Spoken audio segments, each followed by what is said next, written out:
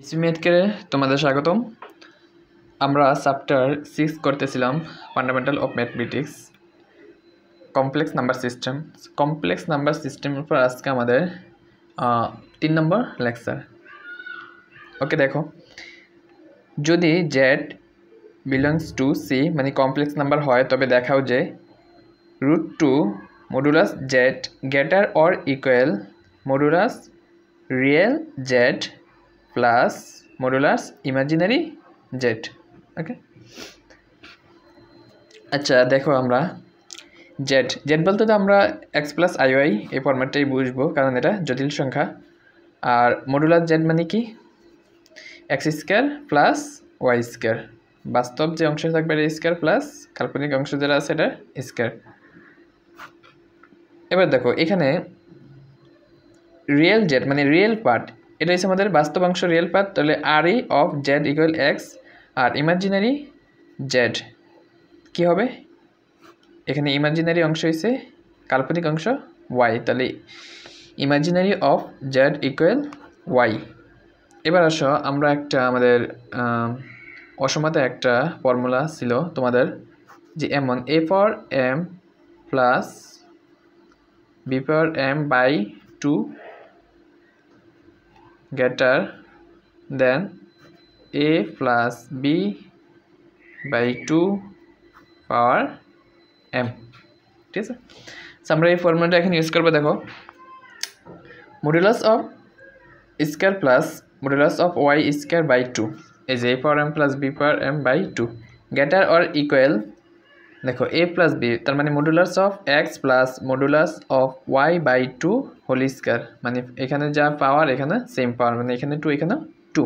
এটা just formula, সূত্র, এটা তোমরা মনে রাখবা।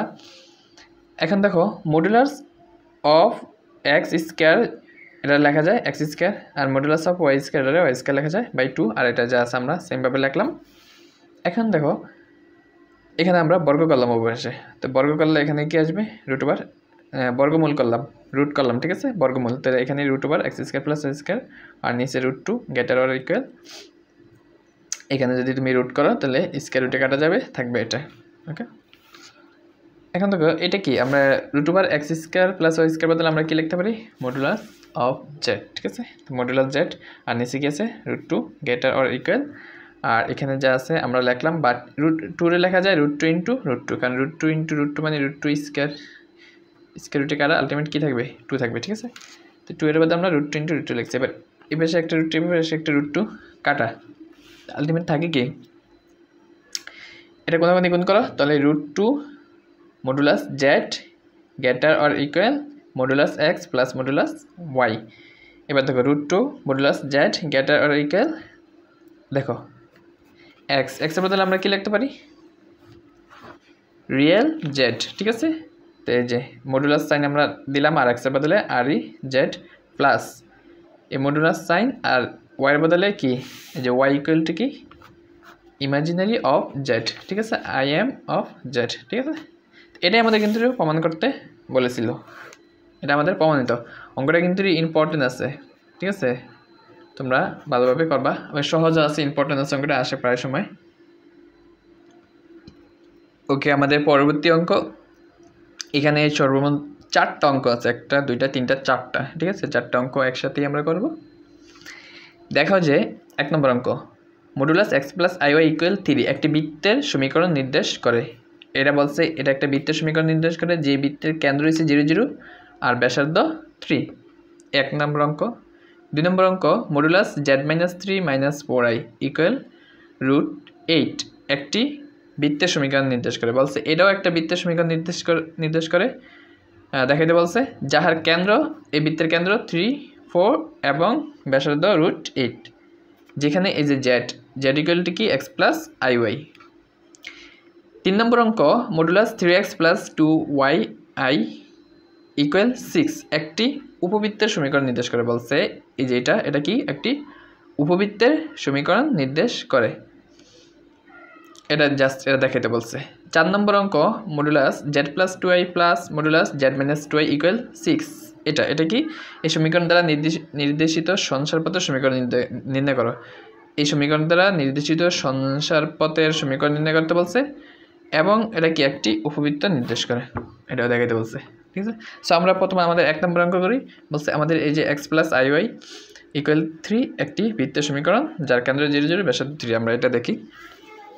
আমাদের প্রথম অঙ্ক কি দেওয়া আছে মডুলাস x + iy = 3। আচ্ছা তো মডুলাস উঠে দিলে আমরা কি করতে হবে √x² + y² = 3। এবার যদি আমরা বর্গ করি উভয় পাকে বর্গ করলে এখানে √ বাদ থাকবে x² + y² আর এখানে কি হবে বর্গ করলে 9।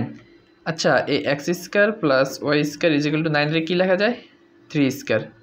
আচ্ছা আমরা তো একটা মূল কেন্দ্র 0 0 এমন বৃত্তের সমীকরণ কি তোমরা এইচএসসি তে তোমার ফার্স্ট পেপারে বৃত্তের চ্যাপ্টারে তোমরা পড়ছো যে x² + y² = কি r²।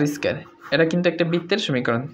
কোন বৃত্তের যে বৃত্তের কেন্দ্র 0 0 আর ব্যাসার্ধ কি r ঠিক আছে। এই বৃত্তের কেন্দ্র 0 ব্যাসার্ধ তো এই ফরম্যাটটার সাথে এই ফরম্যাটটা মিলছে না x² + y² = এখানে r এখানে 3²। তার মানে এই বৃত্তের কেন্দ্র 0 0 আর ব্যাসার্ধ কত 3। তো আমরা ইহা একটি বৃত্তের সমীকরণ নির্দেশ করে যার কেন্দ্র 0 0 ব্যাসার্ধ 3। ওকে 1 নম্বর। আচ্ছা এবার 2 নম্বর অঙ্ক কি হচ্ছে আমাদের মডুলাস z - 3 - 4i = √8 একটি বৃত্তের সমীকরণ নির্দেশ করে। এটাও বলছে বৃত্তের সমীকরণ নির্দেশ করে কিন্তু এটা কেন্দ্র 3 4 এবং ব্যাসার্ধ √8 এটা প্রমাণ করতে। ওকে আমরা এটা লিখলাম z = কি এখানে দেওয়া আছে z = x + iy এই -3 - 4i লিখলাম।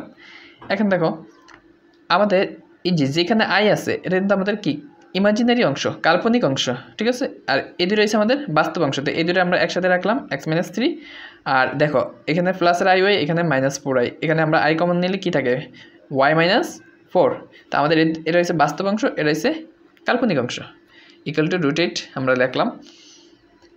এবার মডুলাস উঠে দিলে কি হবে √ বাস্তব অংশ স্কয়ার মানে x - 3² প্লাস কাল্পনিক অংশ y - 4² = √8। এবার তুমি উভয় পক্ষকে বর্গ করে দাও বর্গ করে এখানে √ বাদ এখানে √ বাদ যাবে তো থাকবে x - 3² প্লাস y - 4² = 8। আচ্ছা আমরা এমন একটা দেখো এটা এইভাবে লেখা যায় আমাদের বৃত্তের এটাও একটা বৃত্তের সমীকরণ x - h² plus y - k² = r²। ঠিক আছে। তো এটা তুমি এই ফরম্যাটে নিয়ে আসো x - 3² প্লাস y - 4² = √8²। ঠিক আছে।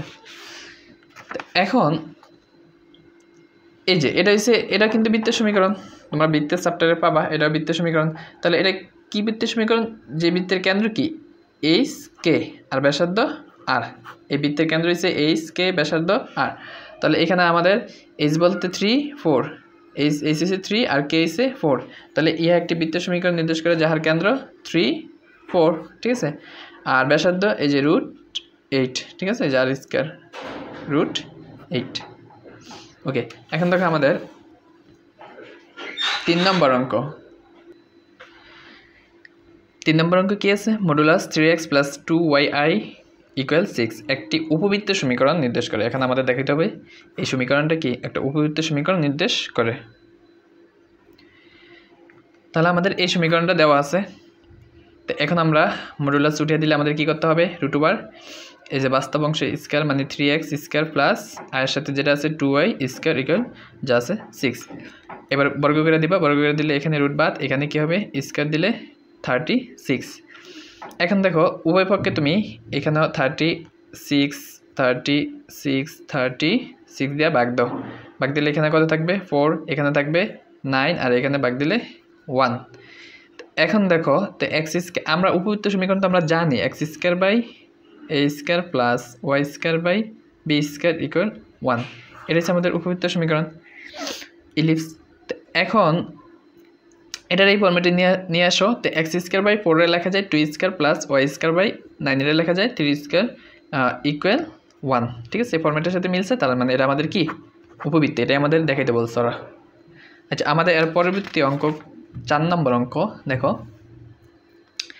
কি বলছে modulus z + 2i plus modulus z - 2i = 6 সমীকরণ দ্বারা নির্দেশিত সঞ্চারপথের এবার বলছে সঞ্চারপথের সমীকরণ নির্ণয় করো এবং দেখাইতে হবে যে এটা একটা কি উপবৃত্ত আচ্ছা আমরা সমীকরণটা লিখে নিলাম। আমরা একইভাবে কাজ করব, যেখানে z ইকুয়াল টু কি x প্লাস আই ওয়াই, এখানে z এর মান বসালাম x প্লাস আই ওয়াই, ঠিক আছে। এখন দেখো এখানে বাস্তব হচ্ছে জাস্ট x, আর এই দুইটার সাথে i আছে, এই দুইটা কি কাল্পনিক, তো এখান থেকে আমরা i কমন নিলাম, কমন নিলে y প্লাস 2 লেখা যায়। এখানে বাস্তব হচ্ছে জাস্ট x, আর এখানে এই দুই কাল্পনিক, তো এখান থেকে আমরা i কমন নিলে তো এখানে কি থাকে y মাইনাস 2। এখন দেখো আমরা যদি মডুলাসের বদলে আমরা কি লিখতে পারি, রুট ওভার এক্স স্কোয়ার মানে বাস্তব অংশ স্কোয়ার প্লাস কাল্পনিক কি আছে ওয়াই প্লাস 2 হোল স্কোয়ার। একইভাবে এখানে x square root over plus Y minus 2 whole square equal 6। এখন আমরা এই অংশটা এই পাশে নিয়ে এলাম, 6 এটা প্লাসের আছে, এই পাশে আনলে কী হবে মাইনাস, ঠিক আছে, এখানে একটা মাইনাস হবে। এরপর আমরা বর্গ করে দিলাম, তো বর্গ করলে এখানে স্কোয়ার রুটে কাটা আর কি এখানে বর্গ করে দেখো, তো এখানে বর্গ করলে এমন হবে, ঠিক আছে। তার মানে এ মাইনাস বি, এই পুরো রয়ে যাব বি, আর এটা হইব এ মাইনাস বি হোল স্কোয়ার সূত্র। তো এ স্কোয়ার, তো 6 স্কোয়ার মানে 36, এ স্কোয়ার মাইনাস 2 সূত্রের এ বলতে 6, বি বলতে এ পুরাটা এ square minus 2ab plus B square, তার মানে এটার উপর স্কোয়ার দিলে স্কোয়ার রুটে কাটা থাকবে x square plus Y minus 2 square, ঠিক আছে, এই রুটটা কাটা যাবে। এখন আমরা দেখো এখানে লিখলাম এক্স স্কোয়ার, আর এখানে এ প্লাস বি হোল স্কোয়ার সূত্র এ square plus 2b plus B square, আর এখানে 36, আর এখানে 6 × 2 12 রুট ওভার যা আছে তা লিখলাম প্লাস এক্স স্কোয়ার, এখানে এ মাইনাস বি হোল স্কোয়ার সূত্র ইউজ করে দিলাম। এবার দেখো আমরা এই অংশটা এই পাশে নিয়ে এলাম, মাইনাসের আছে এই পাশে আনলে প্লাসের হয়ে যাবে, আর এখানে কি আছে 36 মাইনাস, এখানে দেখো এক্স স্কোয়ার ওয়াই স্কোয়ার কাটা যাচ্ছে 4, তাহলে এখানে আছে কি প্লাসের 4y, এটা ওই পাশে আনলে মাইনাস 4y, তো মাইনাস 4y মাইনাস 4y দুইটা, তো মাইনাস 8y, আর এখানে 36 ছিল, ঠিক আছে। এখন আসো এখান থেকে যদি আমরা কি কমন নিই, 4 কমন নাও, 4 যদি কমন তো কত থাকে 9 মাইনাস 2y, ঠিক আছে। এবার 4 দিয়ে যদি উভয় পক্ষে ভাগ করে দাও, তো এখানে 4 দিয়ে ভাগ করলে 3 4 12 3 থাকবে, এখানে 4 দিয়ে ভাগ করলে 4 4 কাটা যা আছে তাই থাকবে, ওকে। আচ্ছা এরপরে কি করবা,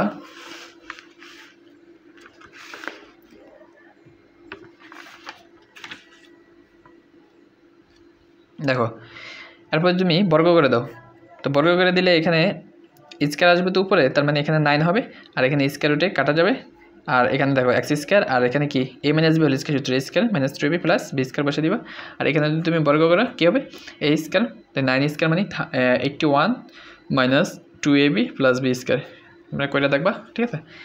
তো এখন দেখো এখানে 9 দিয়ে আমরা গুণ দিয়ে দেবো, আর এখানে যা আছে তা। এখন দেখো এখানে কি আছে তোমার 9x স্কোয়ার, আর এই পাশে কি আছে 4y স্কোয়ার, এটা এই পাশে আনলে মাইনাস 4y স্কোয়ার, তো বিয়োগ করলে হবে না 9x স্কোয়ার, 9x স্কোয়ার তো আর নাই, তাই 9x স্কোয়ার আমরা লিখলাম, এখানে আছে 9y স্কোয়ার, এখানে আছে 4y স্কোয়ার, তো বিয়োগ করলে এই পাশে আনলে বিয়োগের হবে, বিয়োগ করলে হবে তোমার কি 5y স্কোয়ার, এখানে দেখো মাইনাসের 36y মাইনাসের 36y, আর 36 যদি ওই পাশে নাও বিয়োগের হবে, তো 81 মাইনাস 36 45। এবার আমরা উভয় পক্ষে 45 দিয়ে ভাগ দিলাম, তো এখানে 45 দিয়ে ভাগ দিলে 1 হয়ে যাবে, আর এখানে ভাগ দিলে এখানে 5 হবে, এখানে হবে 9, ঠিক আছে 1। তো এখন দেখো আমরা আমাদের ফরম্যাটের উপবৃত্ত ফরম্যাটের সাথে আমরা মিলাই, উপবৃত্ত ফরম্যাটটা কী ছিল আমাদের x square by A square plus Y square by B square is equal two 1, তার আমরা 5 কী লিখতে পারি √5 স্কোয়ার প্লাস আর এখানে 3 স্কোয়ার 9 ইকুয়াল টু 1। তাহলে ইহা নির্ণয় সংসারপথের সমীকরণ, যা একটি কি এটাই সংসারপথের সমীকরণ এবং যেটা একটি কি উপবৃত্ত। ওকে, ধন্যবাদ সবাইকে, আল্লাহ হাফেজ।